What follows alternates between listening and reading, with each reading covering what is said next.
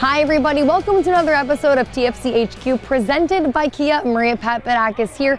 Toronto FC welcomes the New England Revolution to BMO Field this Saturday. This is a must-win match for Toronto FC. 10 points out of a playoff spot, 5 games left in the season. There will be some help needed from the other teams, but Toronto FC is only focused on getting themselves in a playoff spot. But for more on what to expect this Saturday, let's hear from the team. They've really changed up their style from the last time we've seen them.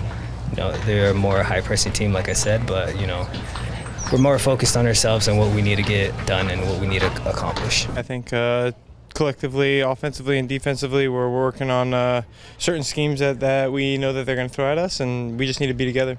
We're relying a lot on other results, but we've just got to take care of our business and try to finish whatever left of the season we have in a positive note. So we're obviously bringing New England to town this weekend, and they're a very unique style team, very, very aggressive in the press, very physical team.